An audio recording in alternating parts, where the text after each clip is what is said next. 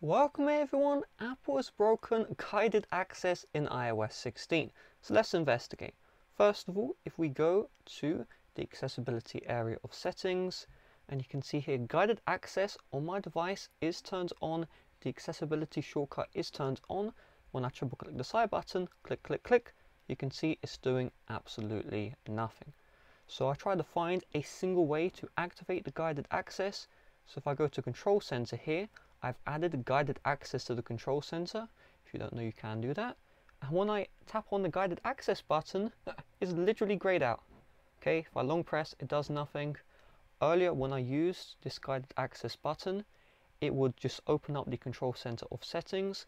The only thing I can assume is that guided access has been removed by accident in iOS 16, or it's just completely broken and a software update needs to be fixed.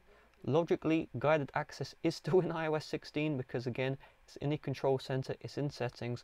There is no reason why they would remove this feature, especially because it's really useful. But yeah, it's it's kind of crazy that Apple has screwed so much up. Even the brand new iOS 16.1, which dropped to beta testers, same issue, click, click, click, not working. Actually, seems like it is working, just that's not the intentional way. Let's try that one more time, I'm very curious. Click, click, click. So it's not working unless you go to the power down menu. Yeah, it's just completely bugged. I have no clue what that was. I cannot replicate it. Let's just try one more time. Click, click, click.